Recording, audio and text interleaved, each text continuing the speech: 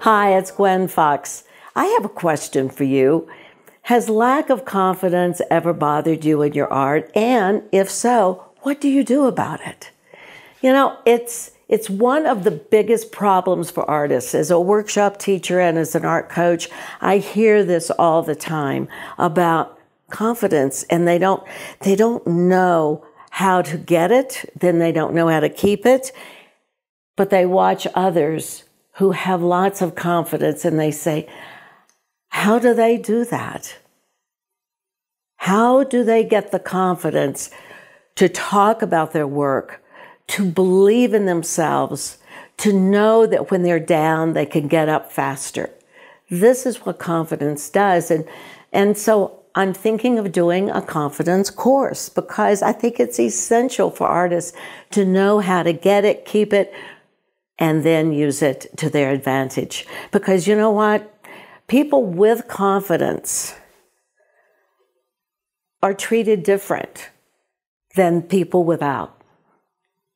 And you want to make sure that you're one of the ones that's treated well, because remember that people want to enter your world as an artist and they're fascinated by it, but they want to hear about your art. They want to know about your art. So how do you talk about your art? Do you look at them in the eye and you can really tell them about your art? I hope so.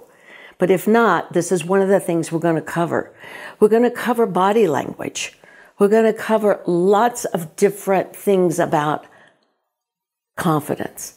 Because if you're at an art show and you've got your painting showing and you're all excited, your friends are there, your friends are showing their painting, and guess what? Their paintings are selling and yours are not. So what happens?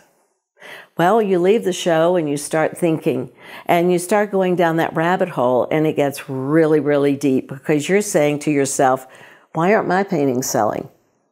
What happened? Maybe should I change mediums? I mean, you're asking all these questions, and you even go down so far as to say to yourself, maybe I am not an artist. I mean, this happens all the time. It happens to every artist. You're not alone.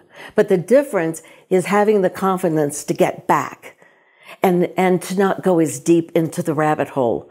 So let me know your thoughts on this, because as I said, I'm thinking of doing a course on this, and I want your opinion because you're important. You are the person that I would be doing this for, and I want to make sure that it's something that you want. So let me know. Comment below, and I'll let you know what the results are, and I will let you all know about the confidence course when it becomes available. So anyway, have a great day, and I'll talk to you then. Bye.